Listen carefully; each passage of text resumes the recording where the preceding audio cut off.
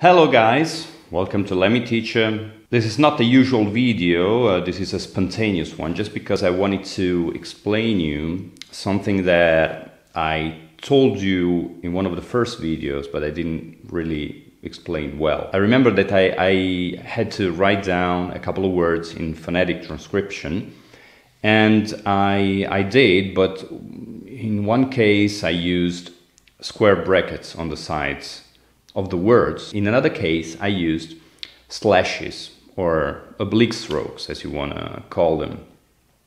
There is a difference, of course. In that moment, I told you it was not really important. I'm not gonna explain you now why I sometimes use square brackets, sometimes slash bars. For the moment, just take it as the same thing. Maybe we have to explain that now. Before I start explaining that, I'd like to ask you a simple question.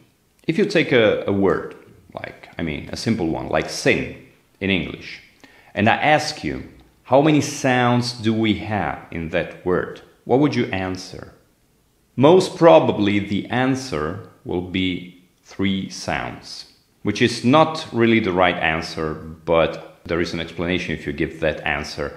The thing is that when you speak a language, when you say words, you don't have just single sounds that you pronounce. You have something like a sound flow. Physically seen, there is no border between a sound and another one. We draw these borders in our minds because we need to classify, to identify single sounds as units for our language. But this is just a mental thing, not a physical one. And in fact, I think the answer for you would be that this word has these 3 sounds like s, e, sin. That we don't have single sounds, it's also possible to understand that, because if you take maybe a longer sentence, something like, I don't know, I speak English, and you hear the same sentence in reverse. While in the case of the normal sentence, I speak English, if you count the sounds, you can also count the sounds, you can isolate them and say, okay, we have these sounds in these 3 words. You cannot do the same in the reverse version.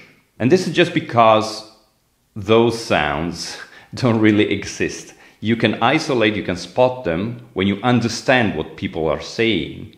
But if you, for example, if you're hearing a new language, someone speaking a language that you don't know, you cannot quantify, you cannot count the sounds you have. So we can say that each single word has an infinite number of sounds. This is the answer. But then why did we answer 3 sounds in the case of sin? Because we have these sound units we were talking about and that are called phones. When you have the word sin, you have different moments when you pronounce the sound s that are maybe slightly different from each other.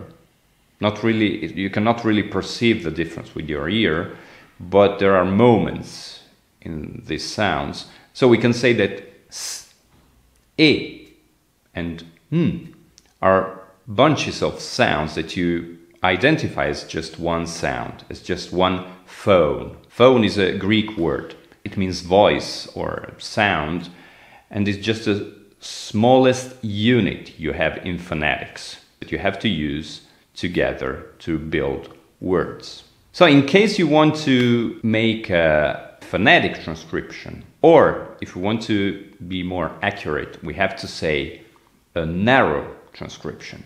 Then you will write sin with the 3 symbols of the International Phonetic Alphabet, and on the 2 sides you have squared brackets. That is the phonetic transcription or narrow phonetic transcriptions. That means that we have a symbol for each specific phone, for each specific sound. If you change something like 1 millimeter, you put the tongue a little bit higher, or I don't know, if you open a little bit the vowel, then you have another phone and another symbol. So this is very important. Usually when we make phonetic transcriptions, we use squared brackets. Now let's take 2 other words, empathy and emphasis. In both words, we have the same sound, we can say sound, which is the second one. We would say m. Or most of the English speakers perceive that as the same sound, but it's not the same phone, we can say, because in the first case, if you say the word slower, you will see that in empathy, the nasal consonant m is bilabial. So you put the two lips together, m, empathy. When you say emphasis, you put the upper teeth on the lower lip, m, emphasis, emphasis, which is different from m. You have m and m. It's just a slight difference that we don't really perceive if we're not used to work on phonetics. But it's a difference that exists and that can be very important in another language.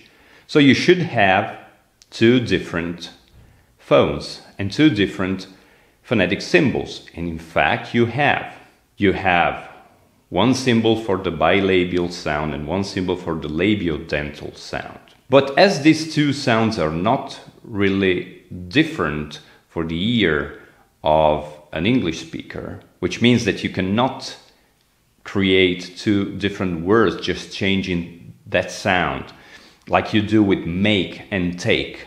And are two different sounds because you can create two different words. But you cannot do the same with m and m. You slightly change the sound just because it just depends on the sounds that surround the sounds we're talking about.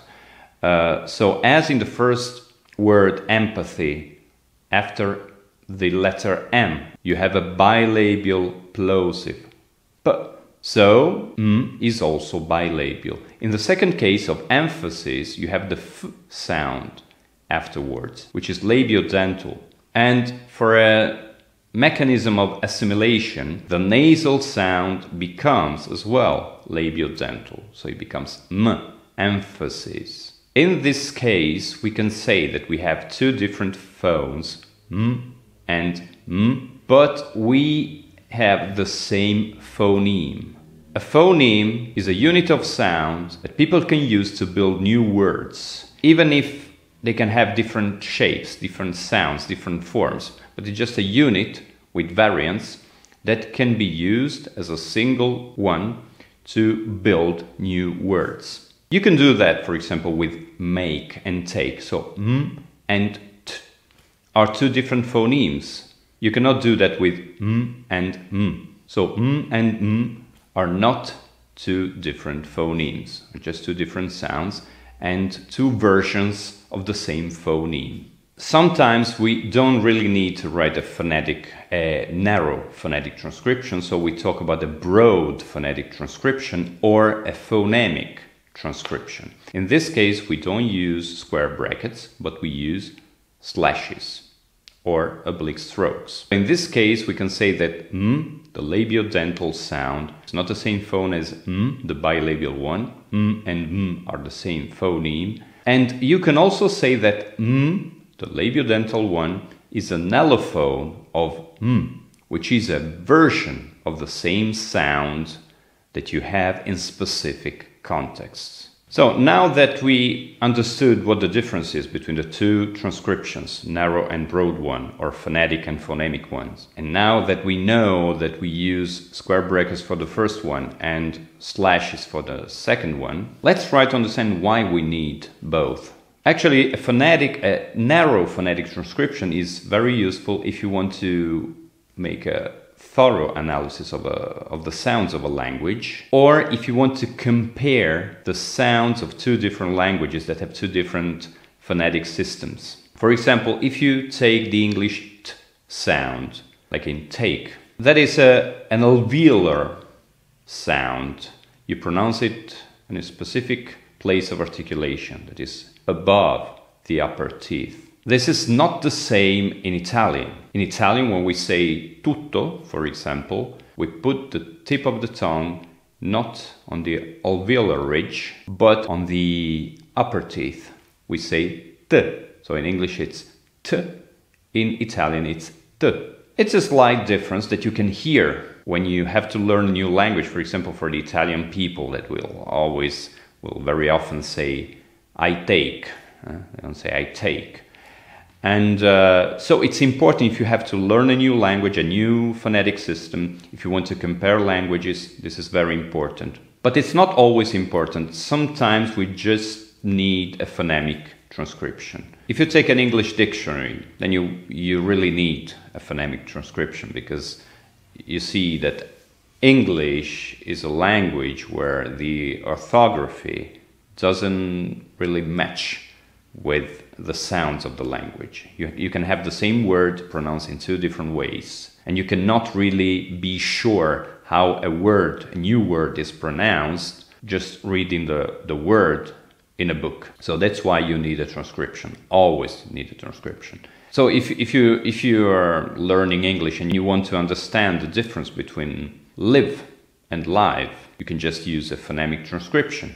But there are other languages. Just take my language, Italian.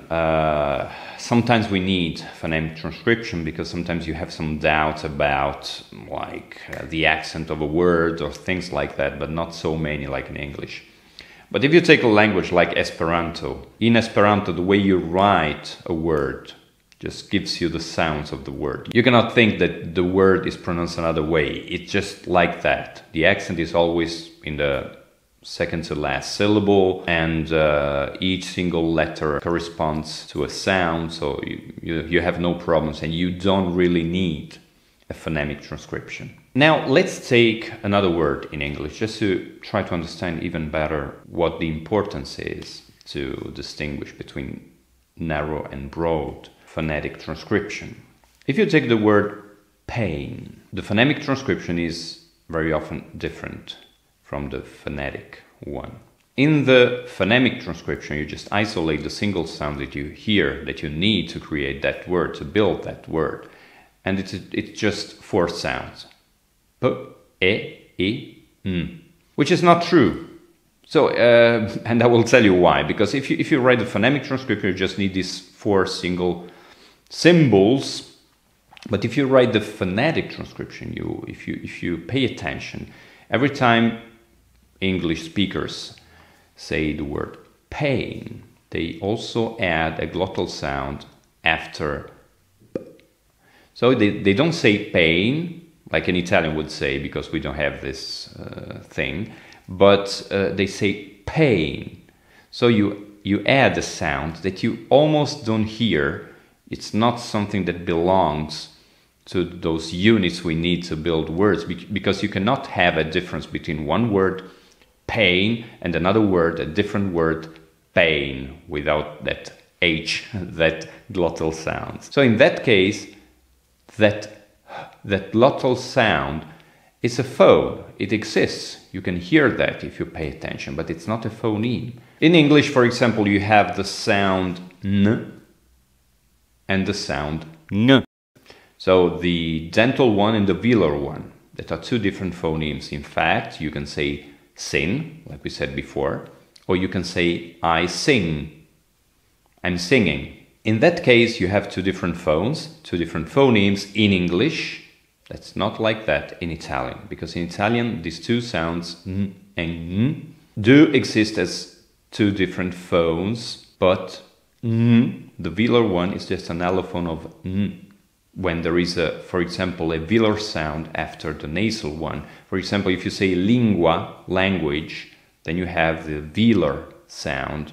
When you say dente, tooth, then you have the dental sound. In that case, in Italian, n and n are 2 different phones, but not 2 different phonemes. So in the broad phonetic transcription, you will use the same symbol for dente and lingua. So we explained when we use square brackets, when we use oblique strokes. Sometimes you can also have angle brackets. That has nothing to do with phonetics. This is just the way we write a word in the orthography. For example, if you want to say that in English, you can use the word un, un, no matter how you pronounce that, but just un, to give the opposite of a word, like in unbreakable, unbearable, and so on. Then you can write that part of a word that prefix, using angle brackets. So now that you know why we use different kinds of transcriptions, I hope it will be easier to follow my next videos when you see the phonetic transcription.